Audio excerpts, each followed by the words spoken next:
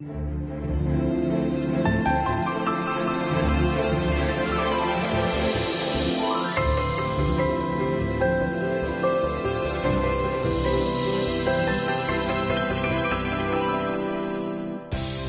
2018 Salone del Mobile.Milano ran from April the 17th to April the 22nd and attracted nearly 2,000 exhibitors from over 30 countries and regions. The fair showcased some brilliantly creative ideas and innovative quality products and welcomed more than 400,000 visitors. This year, the Salone del Mobile.Milano put together its first manifesto and explored the close connection between the fair, the city of Milan, companies, brands and designers. In manifesto there are many words, but the most important are emotion first. For that I invite everybody to come.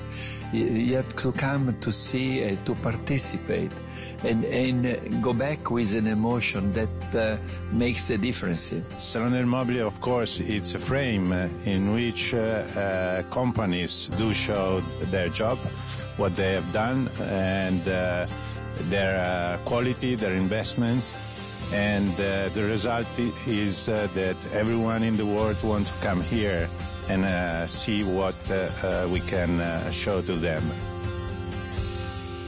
On April the 20th, the Salone del Mobile.Milano Awards were presented to CC Tapas, Magis and Sanois for their outstanding contributions to the world of furnishing and design. Maurizio Riva, the CEO of Riva 1920, was awarded this special jury prize. The Salone Satellite, which runs simultaneously, is a stage for talented young designers under 35. The theme of this year's Salone Satellite was Africa and Latin America Rising Design, Design Emergenti. You can see 18 African designers for Africa and 18 Latin American from different countries. We give them the opportunity to express themselves of what they are doing in their workshops, in their country. They're working, you can see they're working with their hands, producing what they have created. I think the dialogue between just North and North became now North and South.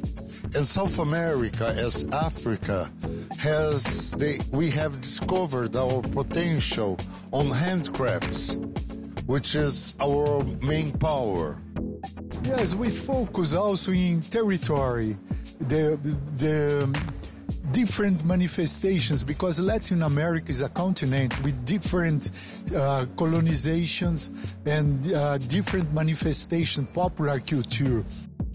I work with blowing glass, and I think that in Brazil we have this multicultural ethnics and also culture that enriches our work. We have a lot of cultures, we have a lot of gastronomies, depends the regions, and the message, it's my dream, is to see more and more Africans designing. Out of the 650 works on display at the Salone Satellite, the jury panel selected the designs that blended detail, customer experience, sustainability, interaction and entertainment. The project is based on a platform, digital platform, that I call Seller Furniture. Every user can customize on your own his furniture. The platform generates a file that can be sent to the producer. Then the customer receives the product and he can assemble it without screw or glue. So it's very easy to assemble. In collaboration with the Carlo Ratti Associati Design Studio, the Salone del Mobile.Milano brought the Living Nature, la natura, dell'abitare exhibition to the city, a laboratory encapsulating the essence of the seasons, aimed to encourage city dwellers yearning for nature, but also showcased the application of technology. Well, you know, this installation is about two important issues in cities today. The first is about nature that goes back into cities. But the second thing that's also very important to us is actually how we can control climate in a different way today. And so what you see here is actually using a lot of technology. We're using membranes that select the amount of sun and light that comes inside. We're using photovoltaics to produce electric power. We're using a system of controlling heating and cooling so that you get 4 different climates.